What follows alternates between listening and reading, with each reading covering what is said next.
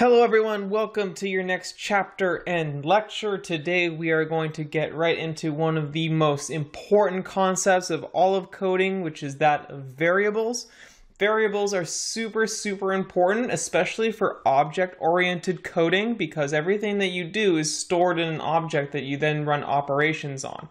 And how you store things as an object is based on how you build and understand variables. So it is such an important concept where you're going to find in these classes that they might feel a little bit slow at first, but the pace and the intensity of your learning is going to slowly and gradually increase, especially between chapters. So in this chapter, it might feel a little bit slow and pedantic that I'm going over things maybe 2 or 3 times, but it's really important that you get this stuff mastered and down, because without having a complete mastership of what variables are and understanding how they work, you're not going to be able to code in any language. So, without further ado, what are we going to learn today? I'm going to give you a very basic definition, or a very intensive definition too, of what a variable is. I'm going to show you how to create variables using a specific type of syntax, and then I'm going to show you a couple of different data types that are used for variables specifically. Okay, so first, let's go through some definitions. A variable, first and foremost, is really like a container. It's a box that holds some type of information or process. And imagine that you have hundreds and hundreds of boxes in a warehouse. And if you wanted to call some information or ask your Python, get some number that I extracted a while ago because I want to do some process in this part of my code, you wouldn't be able to find it unless you had all of your boxes labeled. So a variable is like a box that you create. You label the box with some sort of word so that you can access it later, and then what you store in the box is like an integer or a number or some function or some piece of code. So the variable itself is the box, and what you assign into the box is the value for that variable. Okay? You label your variables by hand, like you do it yourself. You give it a variable that is easy to understand and in English. Next, what you're going to need to understand is the concept of an operator. Operators are basically symbols in Python that Python understands that it has like a set of processes that it can do with that operator. You can think of operators as like there are many different types of operators. So, for instance, arithmetic operators, the plus sign and the minus sign. These are operators that Python understands and says, oh, okay, I've encountered a plus sign. That means I need to add 2 things together. It's very much the same thing in Python as it would be for us interpreting a special symbol. Okay? So these operators are kind of preserved and saved within Python. They have specific symbols that do specific tasks that you're going to learn about as you progress through these chapters. The first operator you're going to learn is the assignment operator.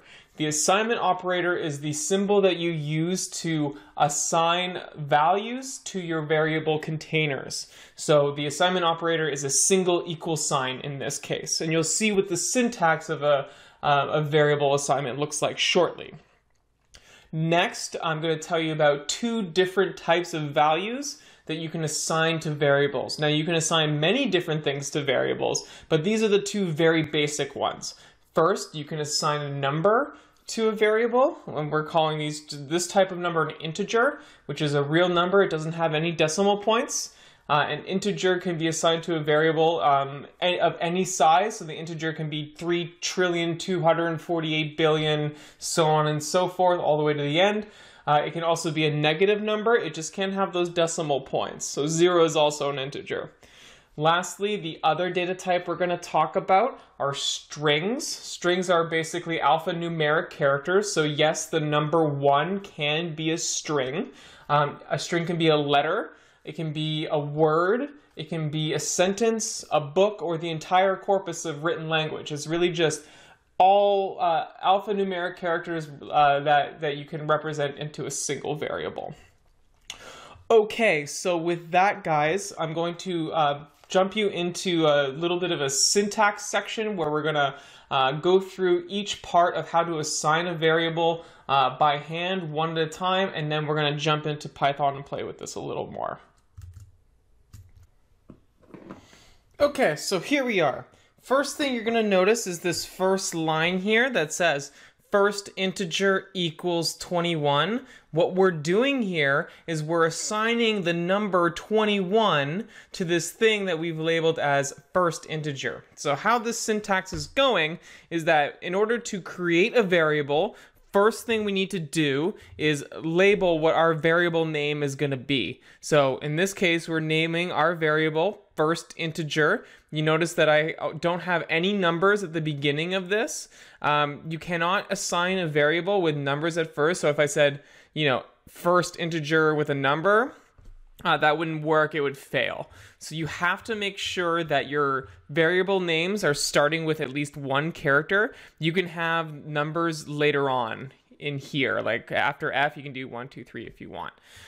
One other thing to keep in mind is that you can virtually label your variables as anything you want, any word, letter you can name or think of. However, there are a very small handful of words that you cannot use to assign variables. For example, the word true with a capital T-R-U-E will not work because this is a special word that is saved for Python for other things. Okay?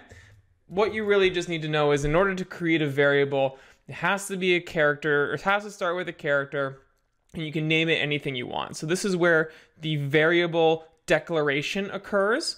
Next thing you notice is that we have this equal sign here. Remember, this equal sign is our assignment operator. So now Python knows, oh, okay, so you want to create a variable that is called first integer for me to hold and to store and to do something with later. Okay, I understand that. What do you want me to assign to this thing called first integer? And we say we want to give it the number 21. So what this will end up doing is it assigns the number 21 to this thing called first integer, so that if we call our variable first integer later on, it should give us this number 21. Next, you see here, oh, something's a little weird in this one. What are we missing? So this is supposed to be our first string variable. And what do you see that is not here? Why would this fail? It would fail because there's no equal sign, right? So I'm just going to put an equal sign here just to show you that, these are the kinds of things that you're going to have to consider when you're doing debugging, and you'll see okay, well, what makes this line different than another line that works? So in this case, with an equal sign here, we are assigning a new variable we're labeling a new variable called first string, and we're going to pass to it a string. This string, as you see here, says hello with an exclamation point and a number 1. So in order to assign a string as opposed to a number, you have to tell Python that it's going to be accepting a string. And how you do that is that you tell it, or you give it, these double quotes wrapped around whatever you want your string to be. Now keep in mind, you can also use single quotes. There's no real difference. You can use single or double, but they have to be the same across the entire string. So you can't have single quotes at the beginning and double quotes at the end. That won't work. But you can use single or double quotes and wrap your string information within those quotes. Now you'll notice here that it not only accepts alphanumerics, but accepts special characters like exclamation points. It also accepts spaces, and it also does accept numbers. See here? We have the number 1 here, and how this works is that because it knows that everything wrapped around this is a string, that even if numbers are coming in, it should treat these numbers like strings. Okay? So the importance of this is that once we have these variables, we can do different things with them. For instance, you can use an integer to do math. You could use first integer plus 3, and hopefully get like 24 coming out. And you can use different operations for strings. So being able to store our information in these things makes it a lot easier for us to then call them later on, because sometimes numbers are getting passed in dynamically, sometimes numbers are very large, or even strings are very large, and we don't want to have to retype them every time.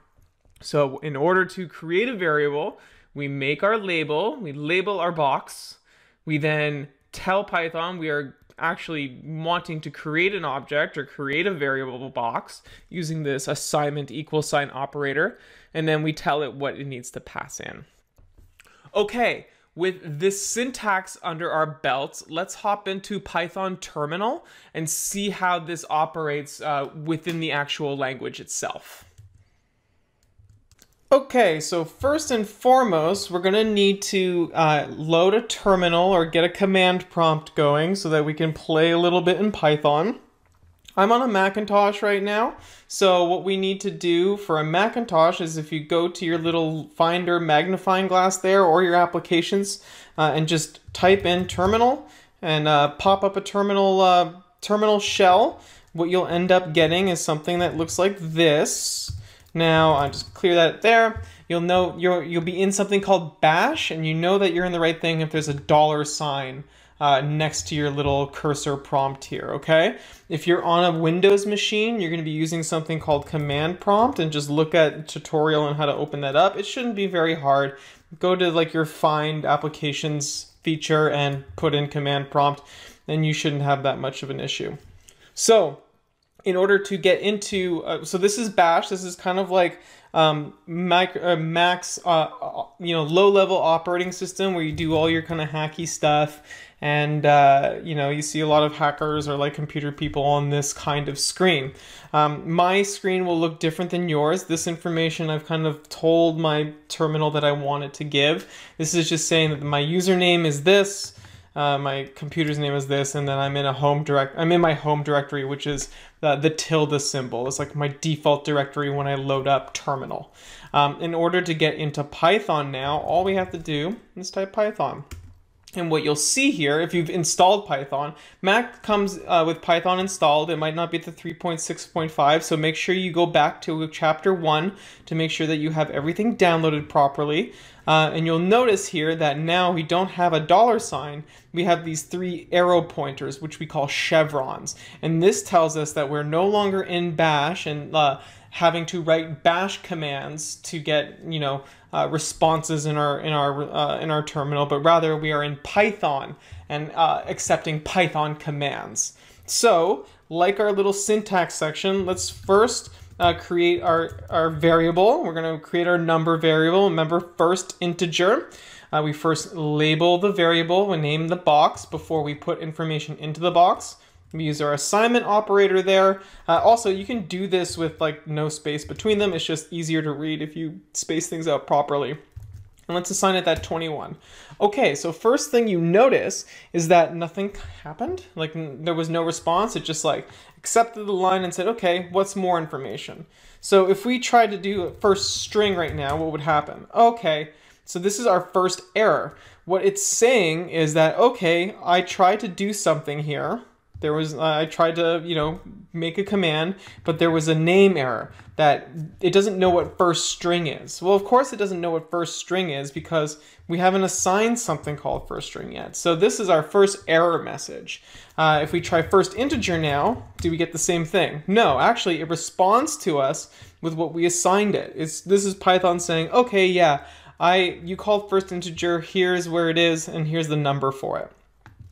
So let's also now try to do that thing where I add first integer like that, starting with a number, and see if we can assign it something. No, we can't. In this error, it's telling us that it's a syntax error. So we did something wrong with our syntax, and it actually has an error that's pointing to this variable saying there's an issue with this part of the syntax.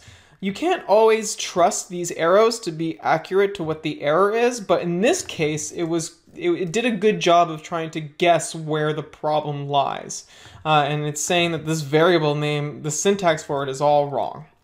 So I'm going to put that back to first integer. Consequently, if we just call this first integer again, it's still there. It's at 21. Excuse me.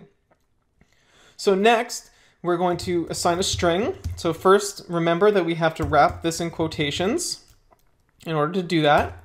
And here you have it. So that didn't seem to error at all. Let's go first string now. And there it is. So there is in fact a string, and we know it's a string because it's wrapped in quotations here. Let's do another string, and we use the double quotations, and I'm going to do hello and also include some numbers. So now when we call first string, the numbers are indeed in there and they are wrapped in quotations, okay? So that is how you assign these kind of variables. Let's do one last check. Now remember how I said previously that you can virtually name your variables anything you want except for a small subset of words that Python has preserved, that it uses for its own purposes. One of those words, let's say, is true. Let's try and assign a variable true to the number 41.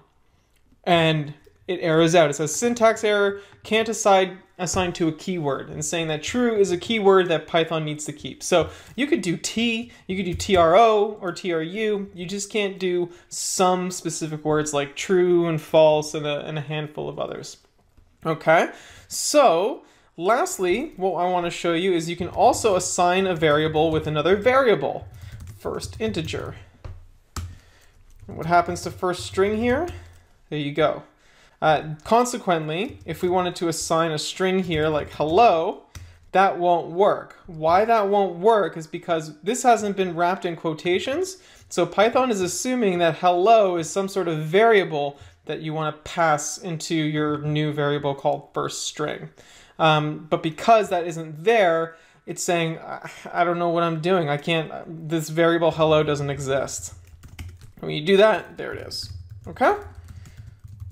So last thing I want to show you is the type function. This type function is like a command in Python. If you type in type and then have these braces and put in first string here, it's going to tell you what the type of your variable is in case you weren't exactly sure.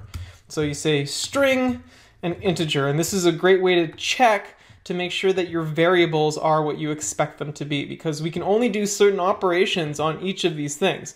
You can't do math on a string, but you can do math on an integer, and you can't do something like string slicing or natural language processing on an integer, but you can do it on a string. So making sure that you know what your types are is very important, and how to assign variables. Okay? So with that said, let's do a recap, guys. In this class, what you learned is you learned how to create a variable. You learned that variables are containers that store information. You learned about the assignment operator, what strings and integers are, a data type in Python, or two types of data types in Python. And lastly, you learned how to determine a variable's type in case you forgot or are unsure if it assigned properly.